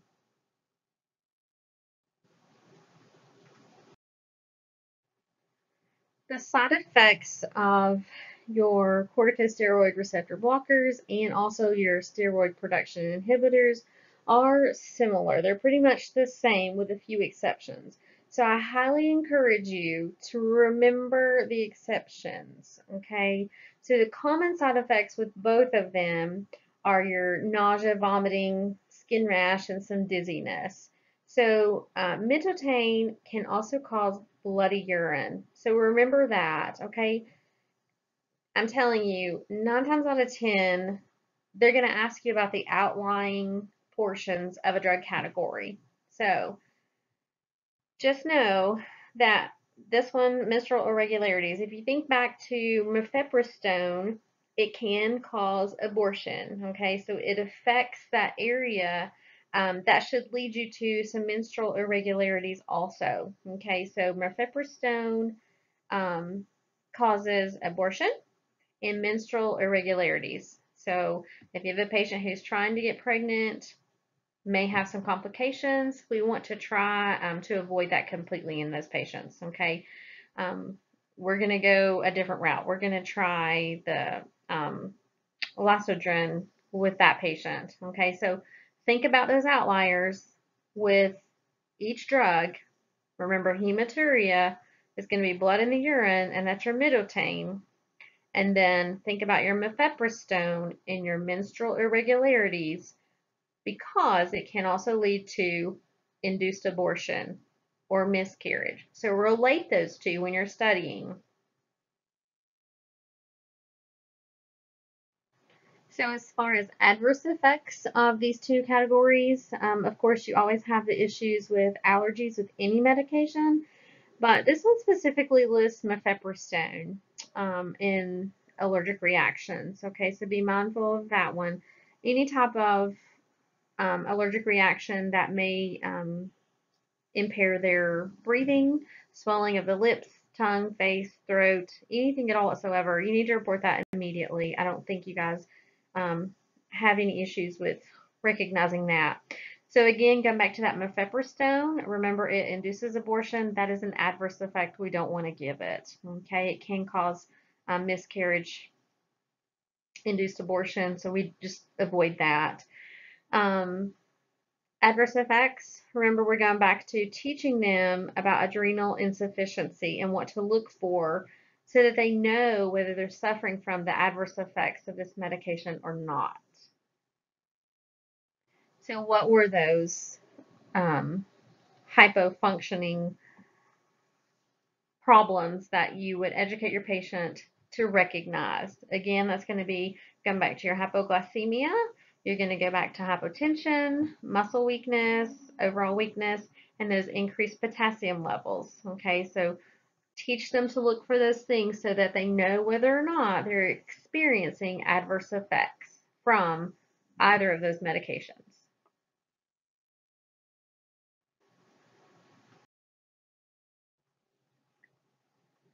So patient education with this group of medications is simply reinforcing the importance of appointments for follow-up lab work.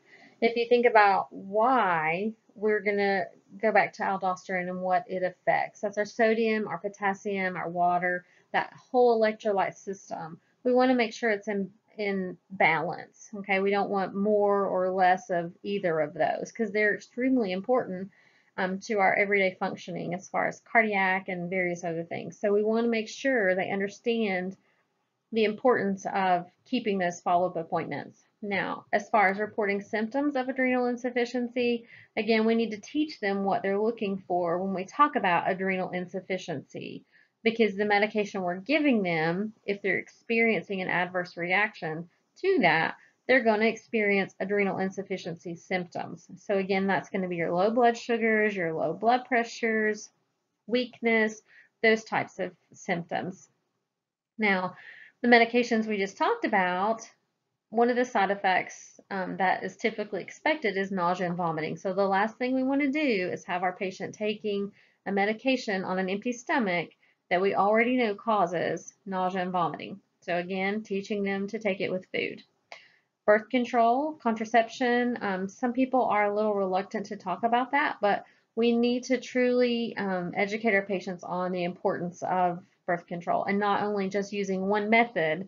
We know that one method is not fail-proof. So two methods of birth control because of the risks that we have with that mifepristone, that induced abortion or miscarriage. We don't want to unknowingly cause harm to a fetus, so we want to avoid that, okay, especially in those who are of childbearing years. So make sure you educate them on the importance of all of those.